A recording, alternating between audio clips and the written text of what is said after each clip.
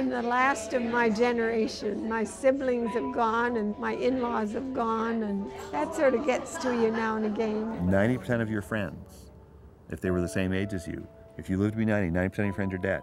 Only 10% of people have made it that far. You've gotten used to a lot of loss.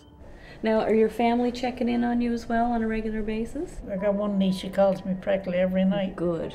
My sister calls me every weekend. It's only her and I left, so she was worried. I imagine she was. She said, oh my God, don't leave me alone. It's clear now that social isolation is a risk factor for Alzheimer's disease. I think you have to fight the impulse just to stay home and give up and not bother going anywhere. I call them the Eleanor Rigby's. We see them all the time. So they're the lost people who just have no visitors.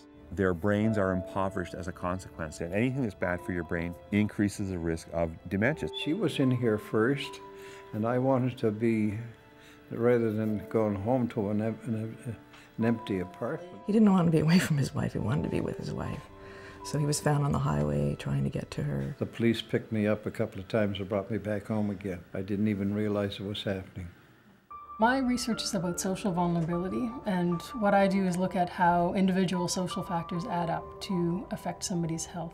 What I'm finding is that the more social problems somebody has actually affects their health and their mortality. And that's a really important finding, because if we can improve the social environment, hopefully we'd improve people's quality of life and their longevity. You came to see Dr. Rockwood and I, and you said to us that you couldn't be away from her. You said, when I'm in bed and I put my hand behind me, I know that lump in the bed is her.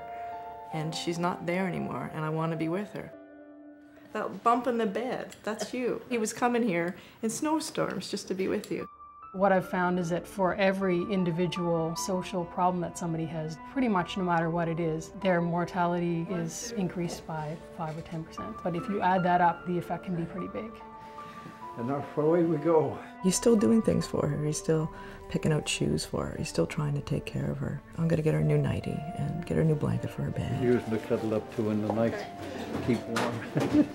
I'm very lucky because I think she's the reason why I'm here.